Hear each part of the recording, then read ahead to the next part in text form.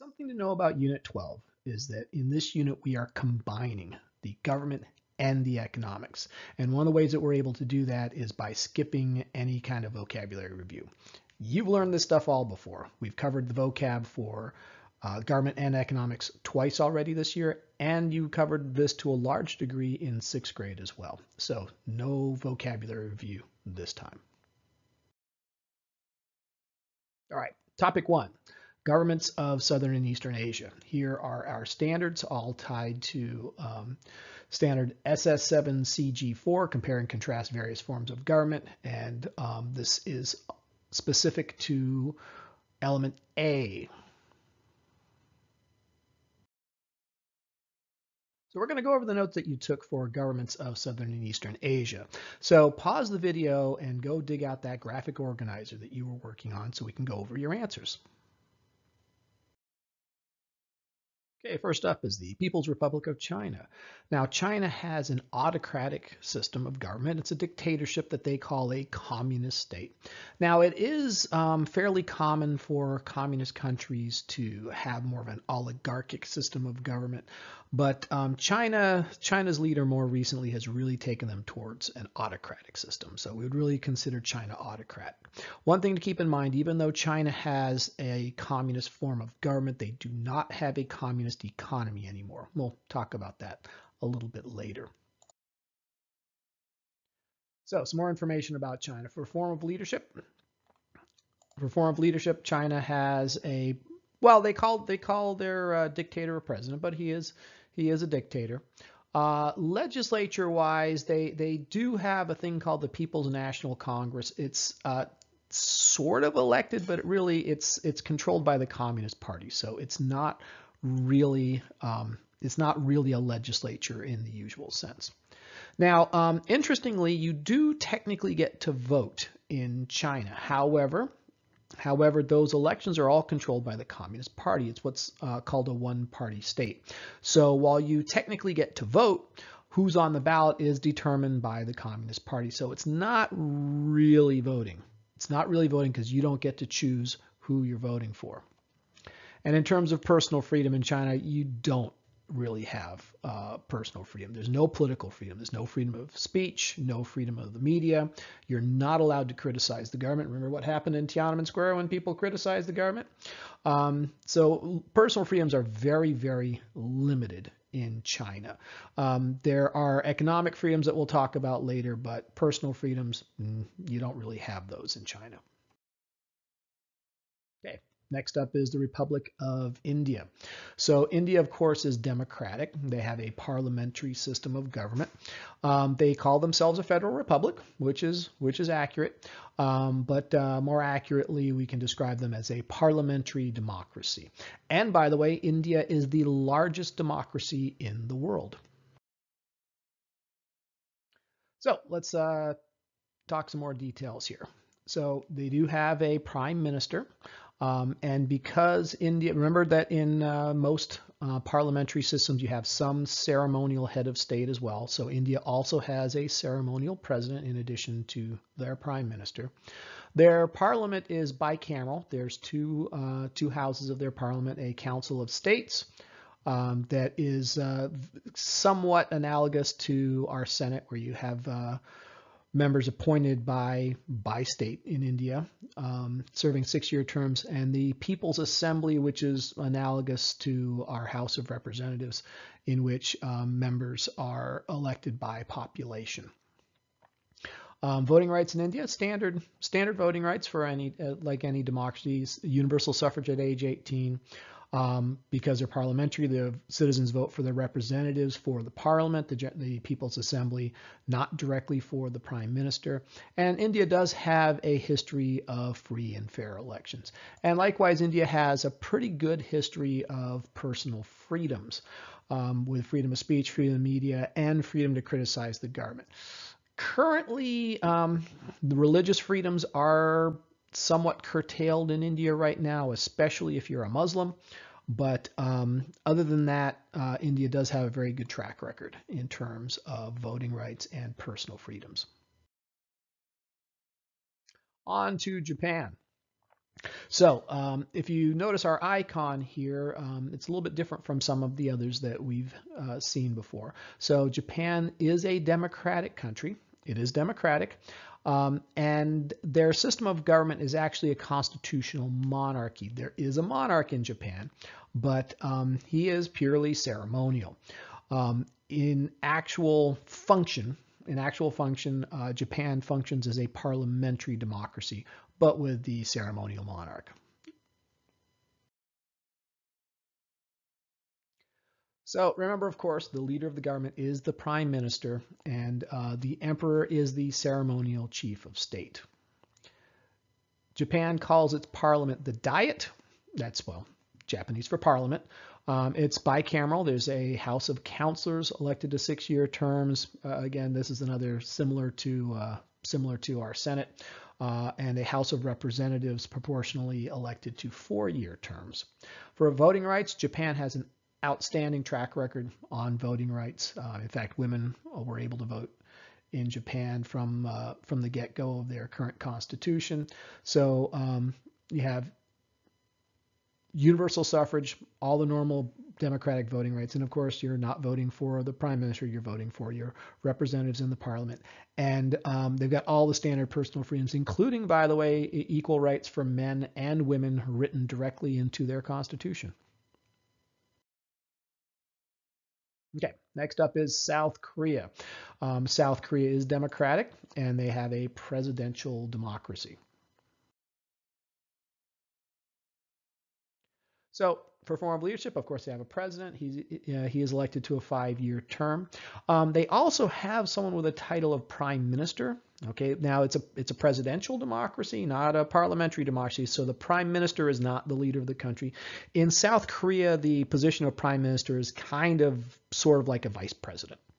Their national assembly is unicameral. It's a unicameral one-house national assembly with 300 members elected to 4-year terms.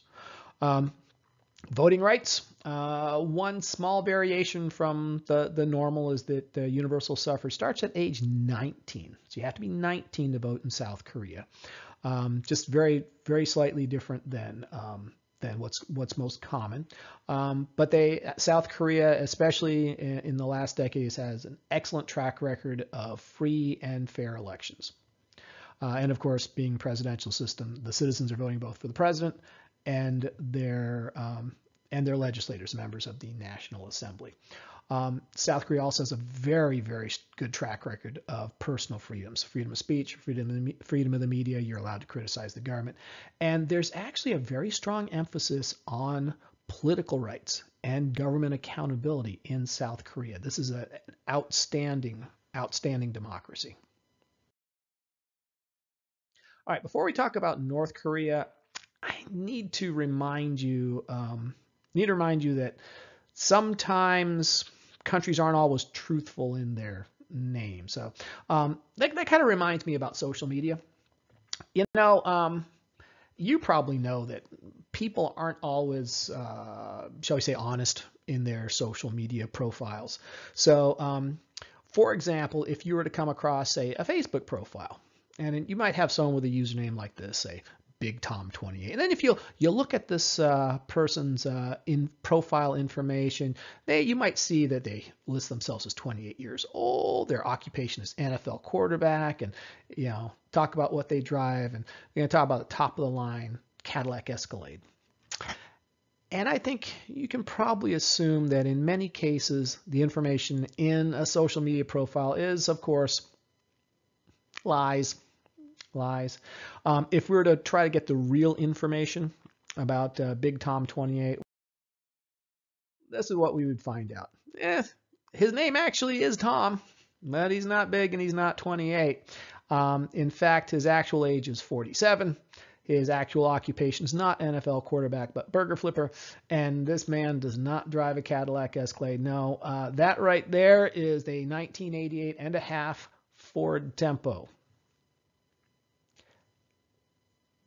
So let me get to the point on this one. North Korea calls itself the Democratic People's Republic of Korea. And, if you were to ask them, what are some of their real stats. They would present their leader as a beloved president and dear leader Kim Jong-un, and for type of government, a happy democracy. But I think you know darn well that that is a lie. The real information. So if we were to look at the reality for North Korea, well, the name Korea is still accurate. Obviously, we are not looking at a happy democracy, but a dictatorship. And yes, the real leader is evil dictator Kim Jong-un.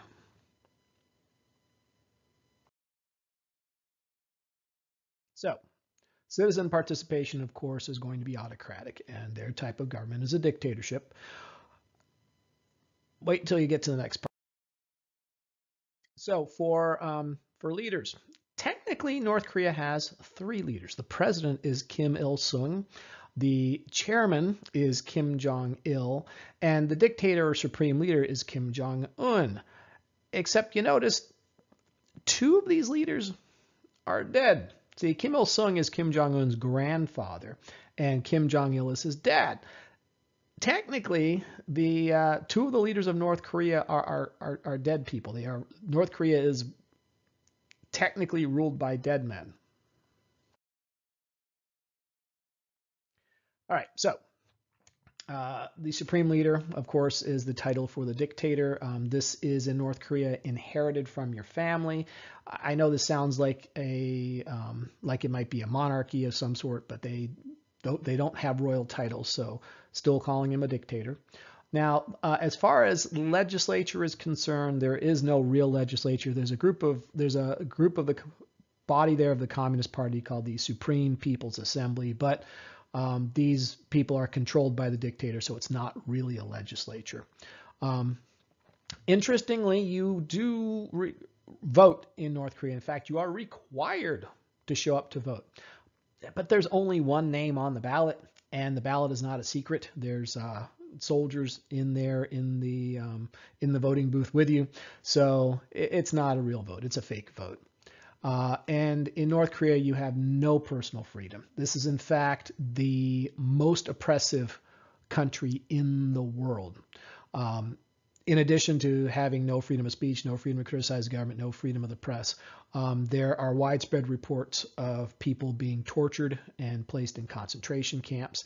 And to make things even weirder, more extreme, the citizens are expected to worship their leaders like the leaders are gods. This is a very, very, very tough place to live. It's probably the most oppressive country in the world. Okay, on to topic 2. Topic 2 is the economies of Southern and Eastern Asia. And these are all tied to standard SS7E7 Analyze different economic systems. All right, I'm going to give you a moment to dig out your notes on the economic systems of Southern and Eastern Asia. So go ahead and find that and pause the video. Now go ahead and pause the video while you do that. You back? All right, great. So remember that in our standards, we're supposed to understand the type of economic system that each country has. We're supposed to be able to answer those 3 big economic questions: what to produce, how to produce, for whom to produce. And we should understand something about the role of entrepreneurs in each of these countries. Now, as we go over the notes here, if we go over your answers, don't worry if your answers don't line up precisely with the answers that we have on here. I'm not worried that you know all these word for word exactly. We're not memorizing this. We want to make sure that you understand the concepts and that you understood what we were learning in the readings that you did. All right, so let's start with Japan. So Japan, of course, does have, well, they all have mixed economies, but Japan's economy is clearly leaning heavily towards the market side. They're north of 70%. I believe it's around 73% economic freedom the last time we checked, but lots of economic freedom in Japan. Their main products include high-tech goods, cars, aircraft.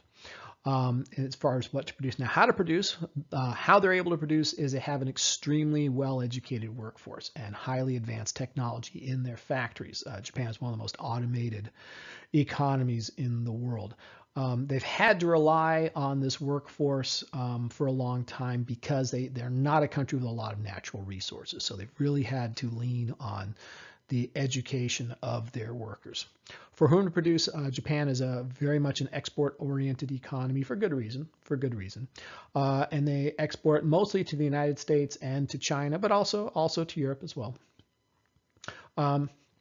In terms of entrepreneurship, entrepreneurship is highly encouraged in Japan. Highly encouraged, especially if you are an entrepreneur who lives, a Japanese entrepreneur.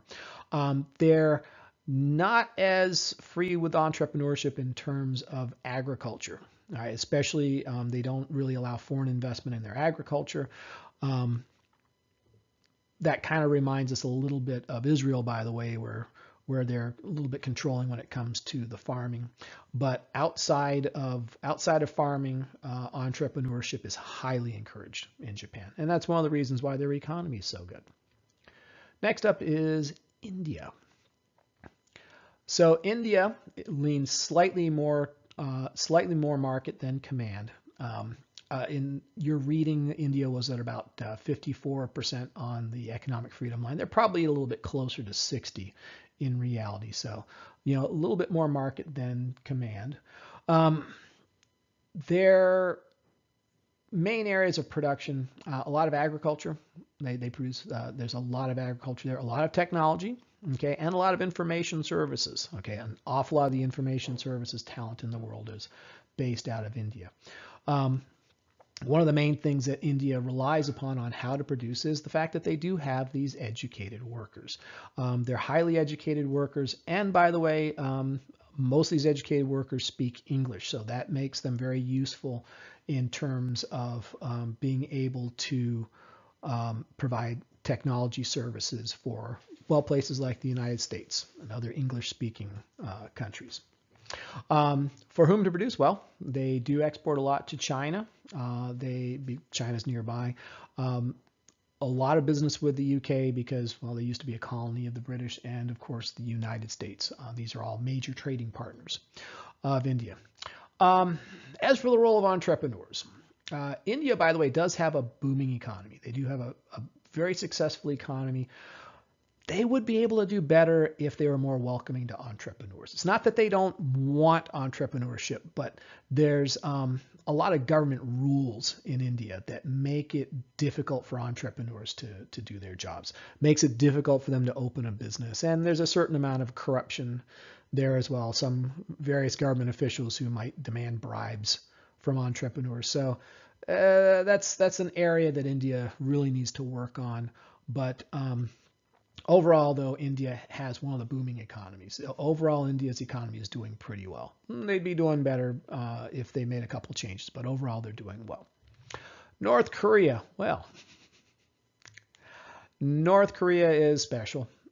For type of mixed economy, they are mostly command. In fact, they are the closest to being a pure command economy of any country in the world. They are the last genuinely communist country left in the world. Communist government, communist economy. Cuba is still technically communist in both of those areas, but Cuba has been moving away from communist economics. Cuba is closer to 15-20% on the economic continuum line, while North Korea is solidly there at about 5%. Their production is focused on, well, food and military weapons, and they're not doing a very good job on the food, by the way. Because of the nature of their dictatorship, they're really focused on trying to maintain the dictator's power. So that's why the military weapons. How to produce, of course, they're using government-run farms, government-run factories because of the pure, almost pure command economy there.